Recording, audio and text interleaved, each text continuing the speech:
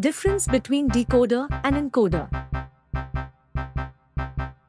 An encoder is a component that converts an input signal or data into a compressed format suitable for transmission or storage. The encoded output typically contains fewer bits than the original input, which reduces the required bandwidth or storage space. A decoder performs the opposite function of an encoder by converting a compressed signal back to its original form. The decoder uses information from the encoding process to reconstruct the original data as accurately as possible. In communication systems, encoders and decoders are often used in conjunction with modulation schemes to transmit digital signals over analog channels.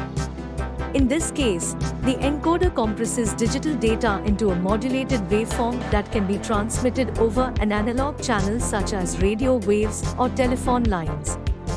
The decoder then recovers the original digital data from the received waveform.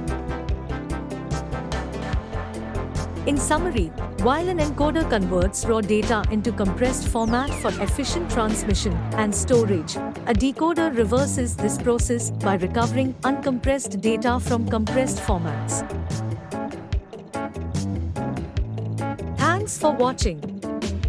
Don't forget to hit the like button and subscribe.